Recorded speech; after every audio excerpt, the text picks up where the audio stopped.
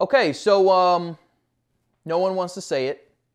Nobody wants to say it. That's cool. I'll say it. I don't mind being the bad guy. I was the bad guy when Kyle Pitts was drafted. I'll be the bad guy again. I do not care. Arthur Smith, head coach of the Atlanta Falcons, is full of cap.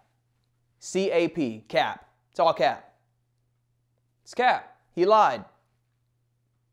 That man looked Peter King in the face with a straight face and said, the Atlanta Falcons hired the wrong guys to rebuild. Fontenot and I are not built like that. We here to win now. Win now. If that's the case, start warming up the seat. Start warming up the seat. What did Falcons fans say all offseason?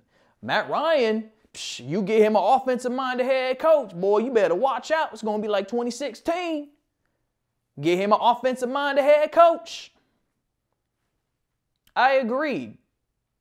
The Falcons needed an offensive-minded head coach. They did. They absolutely did.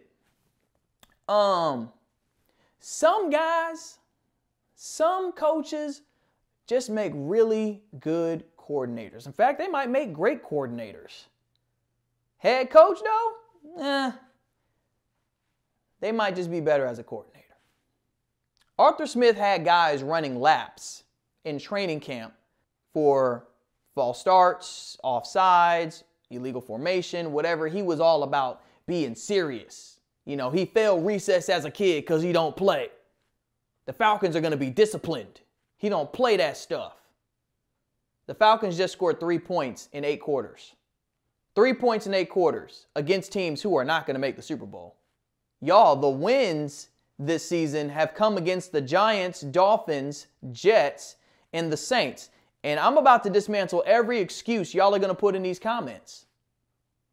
I have seen bad Falcons teams, look at 2019, I have seen bad Falcons teams beat good Saints teams, and I've seen bad Saints teams beat good Falcons teams. Whenever the Falcons and Saints get together, I don't care what the record is of that team, of either team. It's a rivalry game. Those two teams hate each other. One team could be winless and the other team could be undefeated, and the winless team could win the game. Because that is how that rivalry is built. So the Falcons beat the Saints. I'm happy about that as a Falcons fan. Great job, Atlanta. You went to New Orleans and you beat the Saints and you shut them up. In the same week, the Braves won the World Series. Go Braves, by the way. But here we are, 2 games after that win in New Orleans. The Falcons have scored 1 field goal. By the way, it was in the first quarter. That field goal came in the first quarter of the game in Dallas, and since then, Atlanta's been blanked. And Atlanta's chance to get some points against New England, illegal formation on a field goal. I thought this team was disciplined. We're 10 games in. No discipline. No, none of that. None of that. But the problem I really have is that why didn't Arthur Smith just say, you know, I'm here to build a culture. I'm here to win championships. And it's going to take some time to build that. We have guys on this team that are ready to compete. We're not scared of anybody. We're going to go out every single Sunday and we're going to give it our best shot. Because I don't coach fear. But in order to build the culture that I want and the legacy I want, I need some time. I would have totally accepted that. That's honesty. That's saying we ain't got it right now. We're not there right now. But they so stuck on this not rebuilding thing and winning now that here you are as an offensive-minded head coach scoring 3 points in 2 games, and you said you was going to win now. Warm the seat up then. And before y'all, the offensive line was bad. The offensive line is atrocious. Yes, it is. You dang right it is. Calvin Ridley not playing. Cordell Patterson didn't play. Oh, they didn't have nobody on offense. That's true. Cordell Patterson is a great player. He's my favorite Falcon. Calvin Ridley, very talented wide receiver. Arguable if he's a wide receiver 1 or not, but very good wide receiver. Let me tell you something. Do you remember the 2013 Atlanta Falcons? Let me ask you. Do you remember the 2013 Atlanta Falcons? They gave up the third most sacks in the NFL that year. Matt Ryan was sacked 44 times. Third most in the NFL. Atrocious offensive line, right? They had who at receiver? Well, not Julio. Julio was put on IR after week, 3? Roddy White, All-Pro. Tony Gonzalez at tight end, right? Yeah. Michael Turner. Well, he had kind of fallen off after the 2012 season. Well, guess what? Julio was out. Roddy couldn't play. Michael Turner couldn't play. Do you know the Falcons went out there with that trash offensive line, Matt Ryan and Tony Gonzalez, and won a game?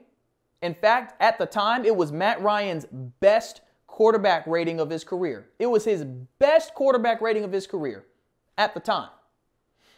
Best. And who did the Falcons have against the Patriots? Bad offensive line, Matt Ryan, and a really good tight end, Kyle Pitts. Like, I'm so serious. I will pull it up right now because I was just looking at it. The Falcons in 2013 had Matt Ryan at quarterback. You know who the receivers were that day? I mentioned Tony Gonzalez. The other three, Harry Douglas, Drew Davis, Darius Johnson. The running back that day, Jaquiz Rogers. The other running back, Jason Snelling. Y'all, come on. But they didn't have the talent. Think of the worst Falcons teams in history. Think of the worst Falcons teams in history. Think of the mid-90s Falcons. Think of the 2003 Falcons when Vic had a broken leg. Think of the 2007 Falcons when Vic was in prison. Think of the 2014 Falcons that just couldn't get nothing right. Think of last year's Falcons. Kept blowing leads. Not once did any of those teams get shut out at home. The Atlanta Falcons were shut out at home. First time since 1988. With the offensive-minded head coach that we as fans were begging for. So is it possible that this head coach is a little bit in over his head? Is it possible that this head coach is just a good coordinator? Oh, he's just a rookie head coach, Deke. It's his first year as a head coach, Deke. Think of the first-year head coaches just in this century. Jim Mora had an 11-5 season, won the NFC South, went to the NFC Championship in his first year. Mike Smith, 11-5, almost won the South, took the Falcons, who were considered at that point snake-bitten, dead in the water, to never rise again. Playoff appearance. Dan Quinn started 5-0, finished the year 8-8, went to the Super Bowl the next year. None of those coaches, as bad as their tenures got, were never shut out at home. You cannot be a Falcons fan and tell me you were not embarrassed by what happened really just in the fourth quarter against the Patriots. How all three quarterbacks get intercepted? Come on, bruh. Seriously, think about this right now. Is it possible that Arthur Smith is just a little bit in over his head? So all the excuses of, well, first-year head coach, they don't have the talent, the offensive line is bad. Okay, whatever, bro. No, it's never been this bad. It's never been this bad. It has not. It's never been this bad. The Falcons have scored at least 3 points at home in a game since 1988. Let's be real. Why are you saying the Falcons should blow it up? 10 games into the first year of the Arthur Smith era, you're talking about the Falcons should blow it up? The Falcons should have blown it up the moment they fired Dan Quinn and Thomas Dimitroff. That's when you blow it up, because you just fired your head coach and GM. That's when you say we are blowing it up. But you know what? I'm just hating. I'm just hating, right? Because watch the Falcons get a couple wins together, you gonna be mad. You gonna be taking this all back. I said the Falcons need to be rebuilding. The Falcons were not a tight end away from the Super Bowl. The Falcons were so far away from being contenders that taking a tight end at 4 really didn't make sense. It just didn't. Wouldn't you guys have rather the Falcons trade back and just collect a load of picks and then select defensive guys?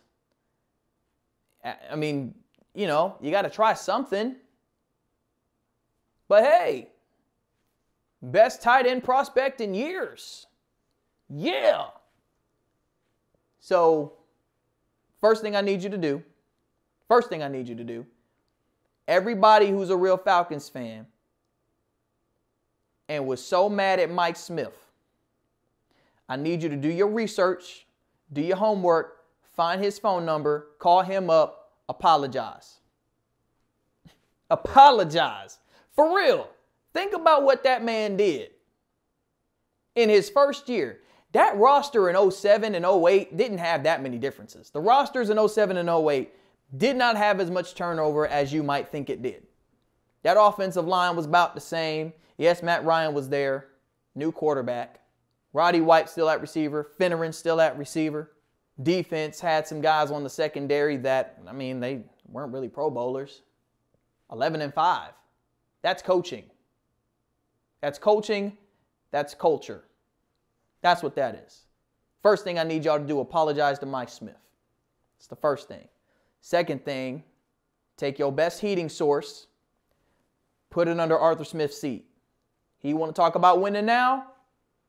Start warming it up.